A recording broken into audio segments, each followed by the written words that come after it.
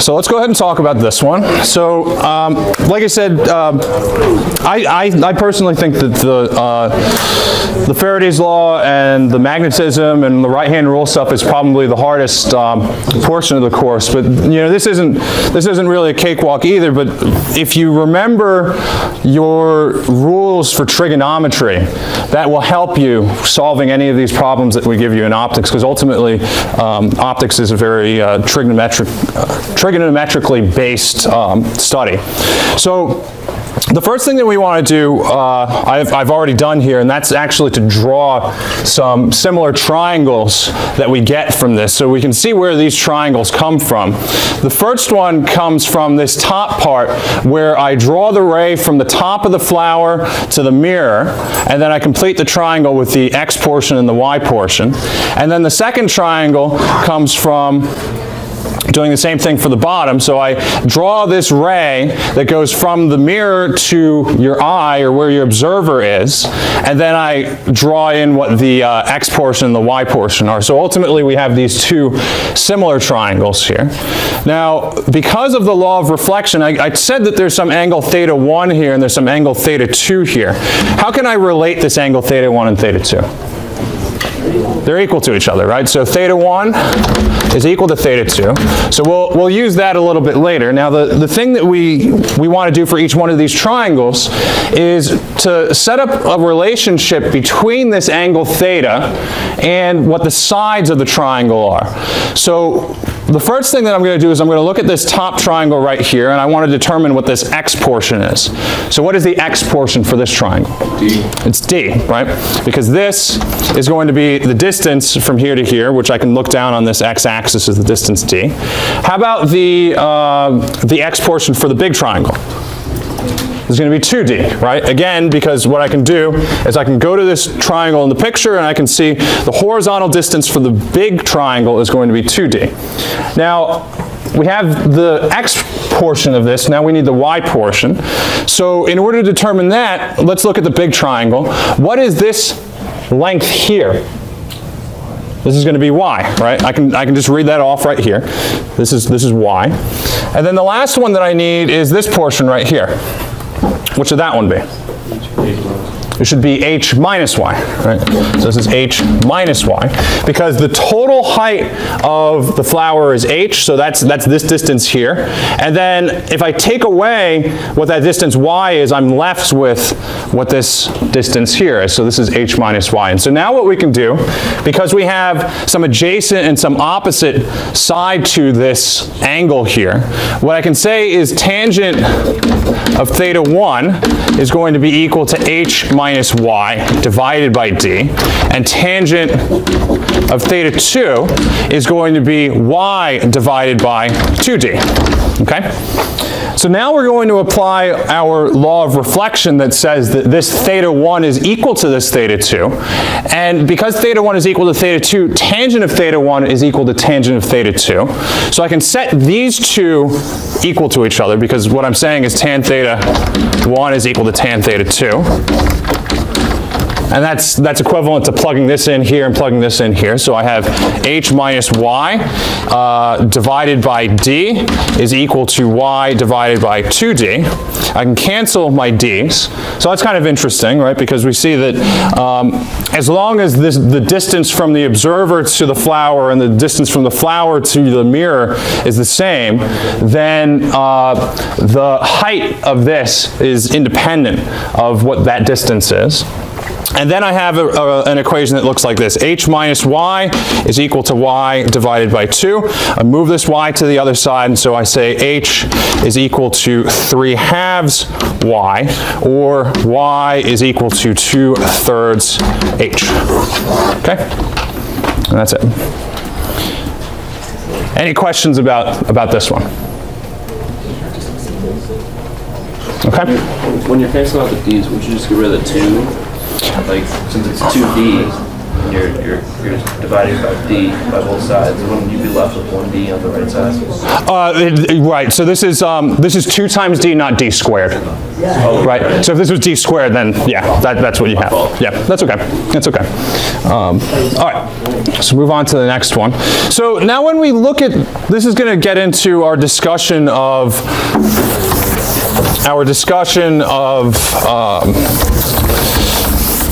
spherical mirrors. And when we talk about spherical mirrors, we talk a lot about virtual and real images. And this is kind of a precursor to that. So for this planar mirror, is the image that we see of this flower going to be real or virtual? So talk about that and think about what that means, and where is the image going to be? Where is the image for this going to be? So where should the image of this flower be? Is it going to be on the same side or the opposite side of this? It's going to be on the opposite side, right? Because what I can do is I can follow where this line goes through the mirror, and that's going to be where the top of this flower is going to be. Now, I didn't draw it exactly the same.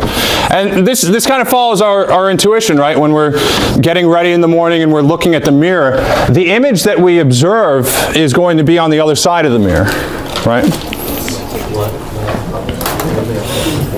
Okay. And this can be a little bit confusing when we're talking about the planar mirrors, but when we get to the spherical mirrors, I think it'll make a little more sense when we do our ray diagrams. Okay, so this brings us into our spherical mirrors. So what we know about spherical mirrors is they distort the image in a way, so it doesn't end up being one-to-one in size, right? When we have a planar mirror, if I'm looking at myself in the morning, if I'm shaving, which I clearly don't do very often because I don't care to shave, right? But you see exactly one-to-one, right?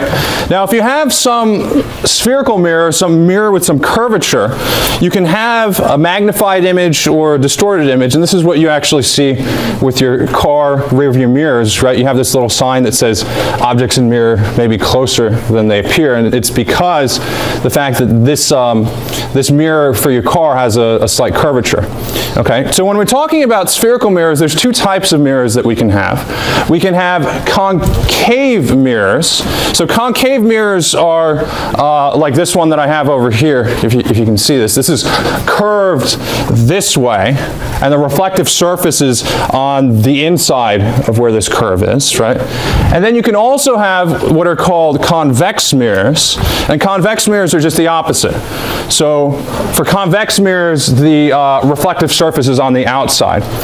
And so you can see here, this is getting into our drawing of ray diagrams, where you have some principal axis that goes through the mirror that's perpendicular to the plane of the mirror that intersects that, and some radius of curvature. So we'll get to those questions later, but what I want to do now is I want to actually lay out what all of the rules are for drawing lens diagrams. And when you see this list, you might be like, wow, that's a lot, but once you do it a couple of times, it makes sense. So these are going to be our ray diagram rules.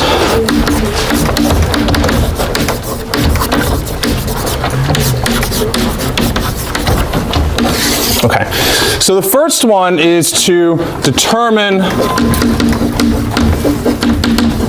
where the radius of curvature is, keeping in mind that the radius of curvature and the focal length are related via 2 times the radius of curvature, or sorry, 2 times the focal length is equal to the radius of curvature. Okay. The second one that you want to do is you want to draw a ray that passes through the radius of curvature.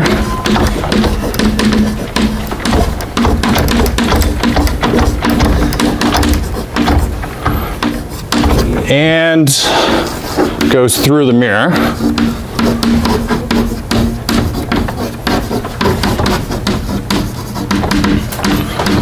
Typically when I draw these, the part that goes through the mirror I'm going to show as a dotted line. This is what's called the C ray, because it's the radius of curvature ray. The next one that you want to do is you want to draw a line that goes from the top of the object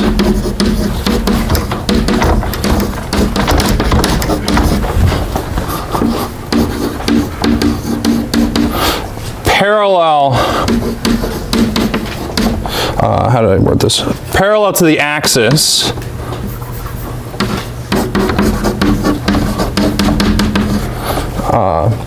to the mirror.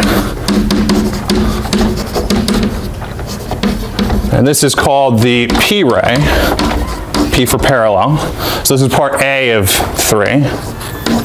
Part B of 3 is extend, hold on, I lost my spot. Okay. From the point the P ray hits the mirror. Need another piece of chalk. From the point where the P ray hits the mirror, draw a line through the focus, extended in both directions.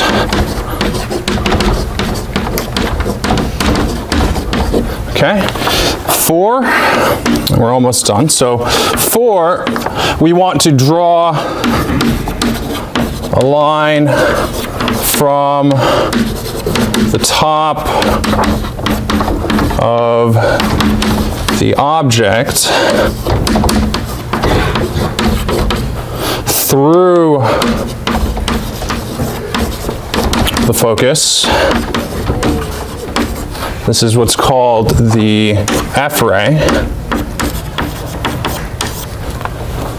to the mirror.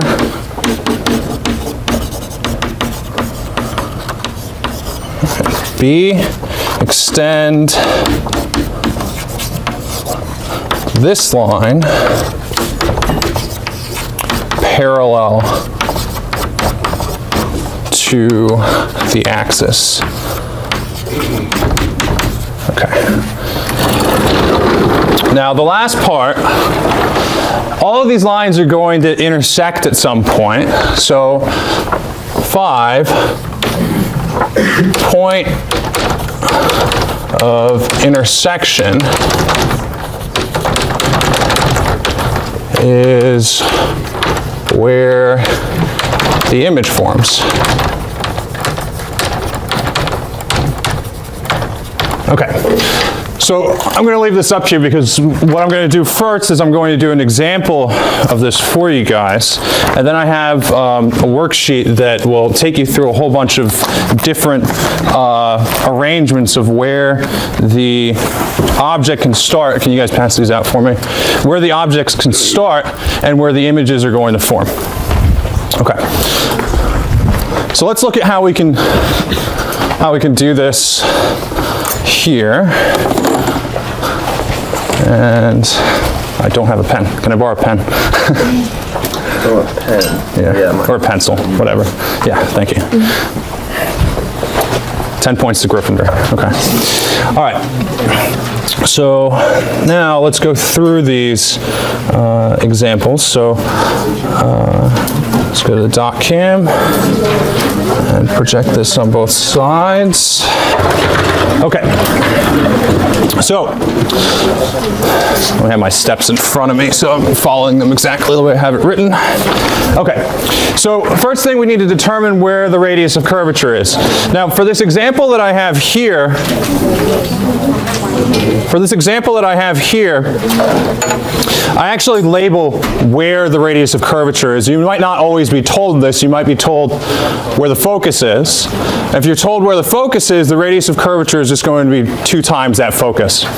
Okay, so we determine where the radius of curvature is. Here it is. Now, the next thing that we want to do is we want to draw a ray that goes from the top of the object through the center of curvature and then through the mirror. Okay, so I have this ruler here, and this mirror should extend down here a little bit. So I'm going to draw this line that goes here. Now, when I get to the mirror, I'm going to draw a dotted line here to represent that it's going through the mirror. Okay. Now the next one that I want to do is I want to draw, so this is what's called the C ray. Okay. The next one that I want to draw is a line that goes from the top of the object parallel to the mirror, or parallel to this axis, right? So this goes through this axis, or it goes parallel to the axis. Now when it gets to the mirror, what I want to do is I want to have this ray reflected so that it goes through the focus. So it goes through the focus, and then do a dotted line to show where it goes through the mirror. Okay. Now we can already see an intersection here, but we want to confirm that that's actually where the true intersection should be, and so we'll do the next piece. So this was the P ray. So this is P ray. Now we want to draw the F ray. So the F ray goes from the top of the object through the focus to the mirror, and then when it gets to the mirror, it goes parallel. Okay. So I could have been a little bit more careful with the way that I drew this so that these actually did intersect. But you can see that there's a point here that comes very close to where it intersects, and that's where the image is going to be. So we can draw the image here. Okay. Now let's look at this image and see what we can say about it. How does it compare in size to the object that I started with? Is it the same size? Is it larger? Is it smaller? Smaller. It's smaller, yeah. How about the orientation of it? Upside down. It's upside down, right? And so this one started pointing up, and now this one is going to be pointing down. Okay. So go through the worksheet that I gave you. It has a whole bunch of different examples of where these objects start at, and find where the images are going to be. Now, you might look at the example that I did here and say, well, why did you even bother drawing these lines that go back through here? It wasn't important for this one, but you'll find for some of them it will be, because the image or where these lines intersect will be on the other side of the mirror. Okay, so then this is my F ray as well. Okay, so go ahead and work on this with your neighbor, and then we'll come around and talk to you guys about it as you're going through it. Through the first page quickly, so you guys can see that. Okay. So the center of curvature for all of these is actually the same. So this is a distance of 1, 2, 3, 4. So this is 1, 2, 3, 4. So let's draw first our C ray. C ray comes down like this. Okay. Then what was the order that I did here? Did I do P ray or F ray next? P ray is next. So P ray goes from the top of the object to the mirror, and then through the focus.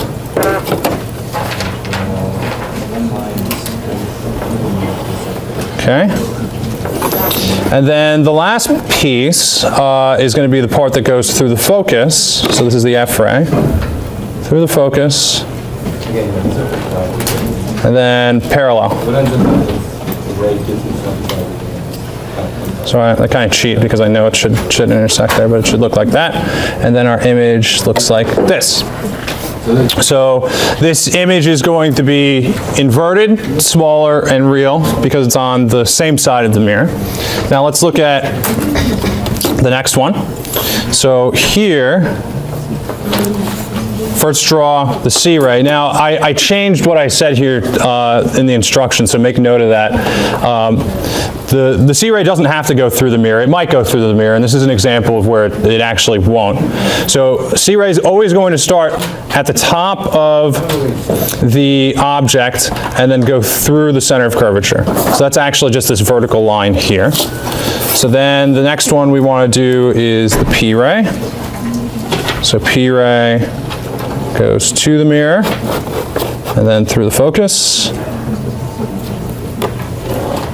And then we have the F ray. So this is going to go from the top of the object through focus and then go parallel. Okay, so this one is going to be a real image. It's inverted and it's the same size. Right? Then this is real because it's on the same side as the object is. So now let's do this one. So our center of curvature is here. We can draw this line for the C ray. Okay, and then our P ray.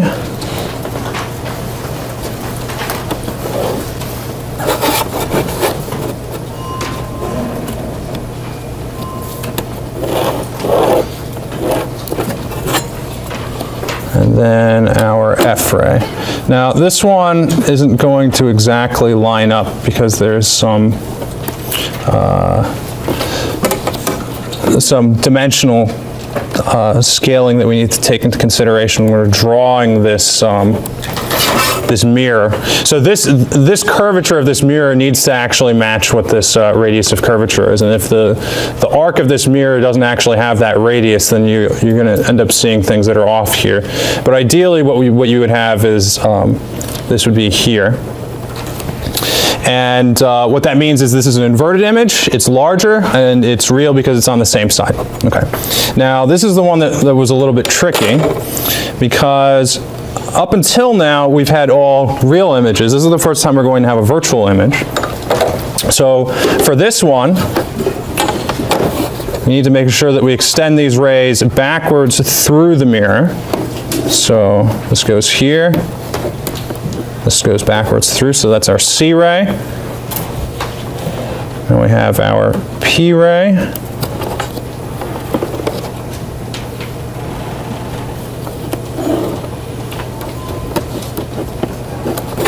And then our F ray.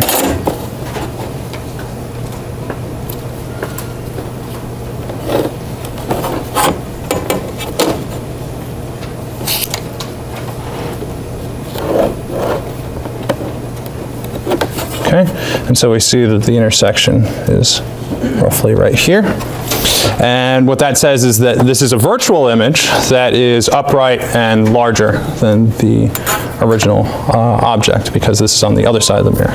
Okay, so go ahead and take a couple more minutes to finish these ones and then we'll talk about those. Let's talk about these last three, and actually I'm only going to do one because what I'm sure you've seen going through these is they behave almost exactly the same way.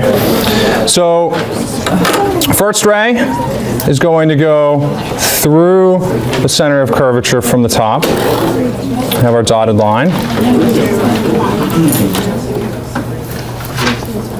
Now the size of them is going to be different, but the process is going to be the same. So now we do our P ray.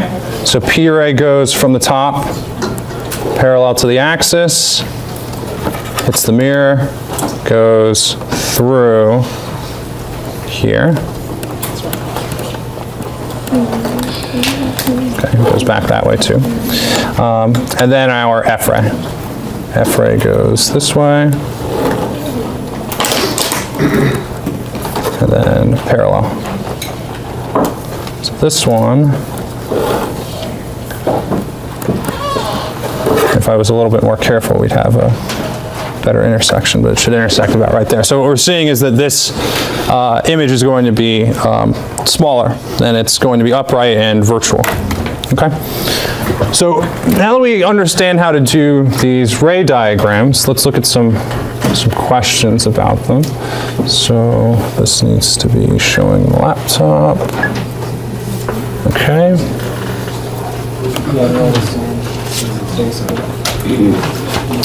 So I won't ask this question again. Actually, I never opened up Learning Catalytics, or did I, for this question? Okay. So let me open up Learning Catalytics so we can get credit for this. So now that we've done this activity, I think we should have a better idea of what the answer should be for this. Okay. So for this question, where is the image going to form? Now you can refer to our ray diagrams, or you can try to draw this again. Right there. Right in between. So based on our ray diagrams that we've done already, this actually corresponds to the first ray diagram we did, right? So look at where the object is relative to the center of curvature and the focus, and then look at what your answer was to the first question here, and that'll tell you where this image should be and whether it's upright or inverted. Actually, it only asks where it's going to form. Okay, so based on our drawing, or if you wanted to draw this a second time, what we saw is that this image is going to be inverted and it's going to be between C and F. So the answer should be C. Okay, let's look at the next one. Now our object is in between. Where is this image going to form? So again, for this one, we can either draw this again, or we can refer to the ray diagrams that we've already done. And so if we look at the third question, we see for the third question, our object is between C and F. And when we drew the ray diagram there, we had an inverted image that was going to be to the left of C. Okay, so the answer should be A. Okay, now what about this one? Okay, so this one corresponds to question 4. So for question 4, we had the object between the focus and the mirror. And so for that one, when we drew our ray diagram, what we ended up seeing is we had some virtual image that was on the other side of the mirror. And that virtual image was larger and upright. Okay? So then let's look at this last one. Where is the image going to form for this one? So for this last one, we could look at any one of the ones on the back, and what we saw there was that we would have some virtual image that was going to be between the mirror and the focus. Okay, so this should be C. All right. So this is just a couple of pictures of what these mirrors are going to look like. So you've certainly seen convex mirrors before. I already kind of talked about that. So this is a demo that we actually have set up over here. So after class, you can come and take a look at it. Okay, 1 and 15. Okay, we got that. 15, 14, 17. Okay, nice. I don't get it. Well,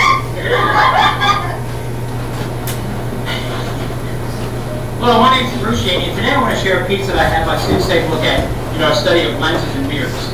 Now, it's a fun piece, and it simply gets students thinking a little bit more about what happens to light when it's reflected off different shaped surfaces. Now, let's take a closer look at it. Here's the eyepiece. This is what you look through. And when we push this button down, this light goes on. And at this end, we have a concave mirror.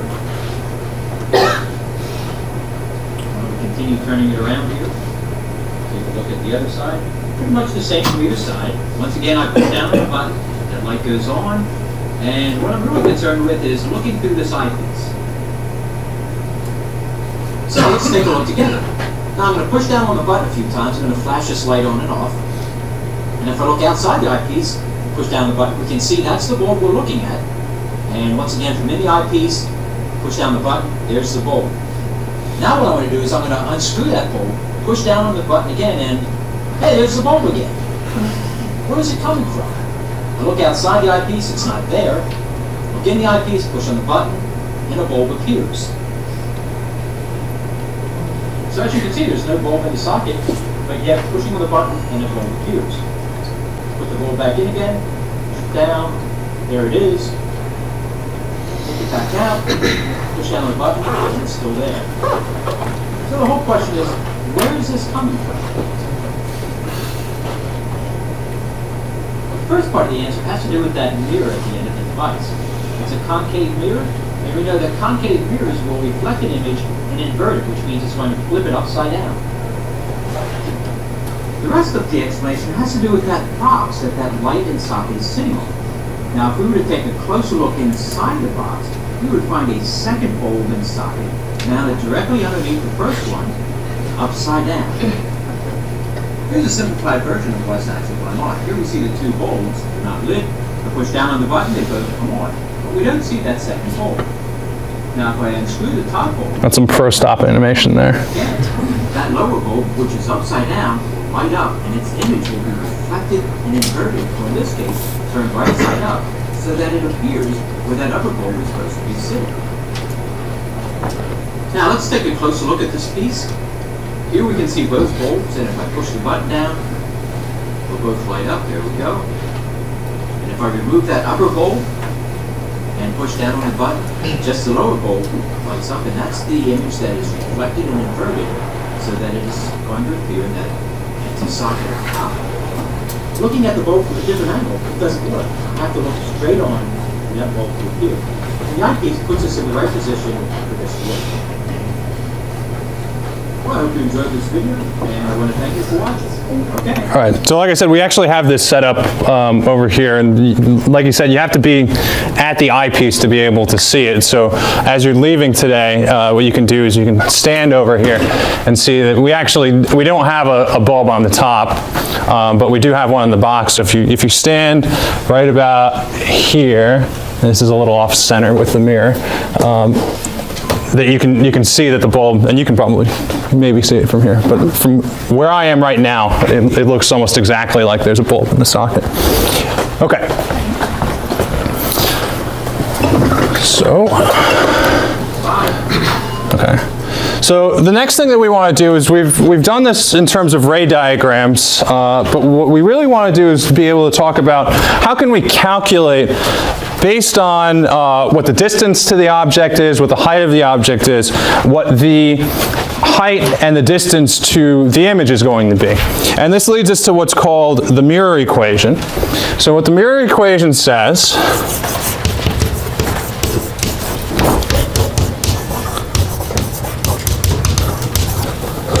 is 1 over the distance to the object plus 1 over the distance to the image is going to be equal to 1 over the focus.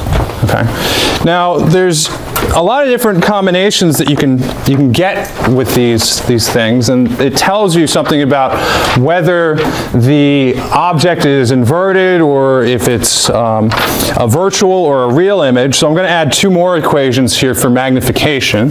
So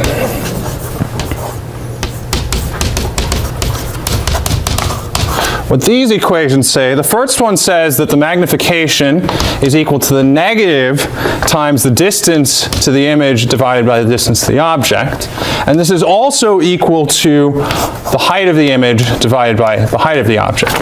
So we're already seeing that there can be some kind of funny things that go on with negative signs here. And so let's talk about specifically what that means for whether something's real or imaginary. So, or real or virtual. So if the distance to the image is greater than 0, this means that this is a real image. Now remember, when we're talking about these, when we're talking about what these distances are, positive refers to being on the same side of the mirror as the object, and negative is going to be on the opposite side. Okay. Yeah, you didn't. Oh, yeah, thanks. Press the dock cam button, but I didn't press the project button. So these are positive distances, right? Because they're on the same side as the object. And then these are negative distances. So we're saying that 0 is relative to the mirror, and on the same side as the object is positive, and on the opposite side is negative. So real images are going to have positive distances,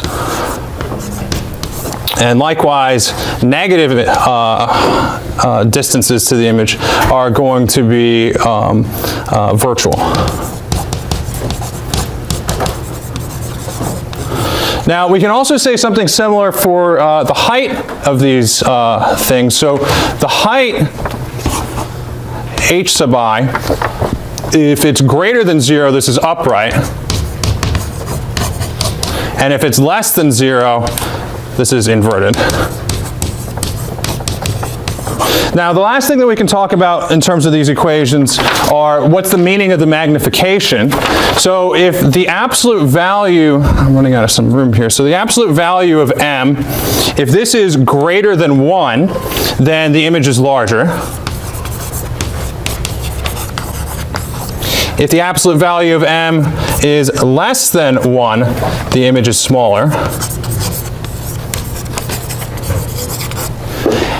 And if we look at the value of m, if the value of m is greater than 0, it means that you have an upright image. And if the value of m is less than 0, you have an inverted image. Okay. So now that we've set up these equations, let's do a couple of calculations. So we'll start one right now, and then we'll see where we are for next class. So was this the first one or the second one? Yeah. Okay. Okay. So now I give you these values, and I want you to figure out where the image is going to be. What is the distance? Or actually, it's the opposite. It's the opposite. So I tell you what the distance to the image is, and you're meant to find the distance to the object. Okay, so in order to figure this one out, we're going to apply the equation that you can't see anymore, so the mirror equation, to say that 1 over the distance to the object plus 1 over the distance to the image is equal to 1 over the focus. So 1 over di plus 1 over df, or sorry, I did the same thing, is equal to 1 over f. And so we tell you that we tell you what the distance to the image is and what the focal length is. So we want to solve for DO. So DO, 1 over DO is equal to 1 over f minus 1 over di. We can invert this. And so when we plug in the numbers, we end up seeing that this is 74 centimeters. Okay? So we'll pick up with more of these questions the Tuesday after spring break, because the next class we're going to have a review for the exam. Okay? So that's going to be it. So on your way out, make sure you check out this demo, because it's a pretty cool one. And there's another one over here too.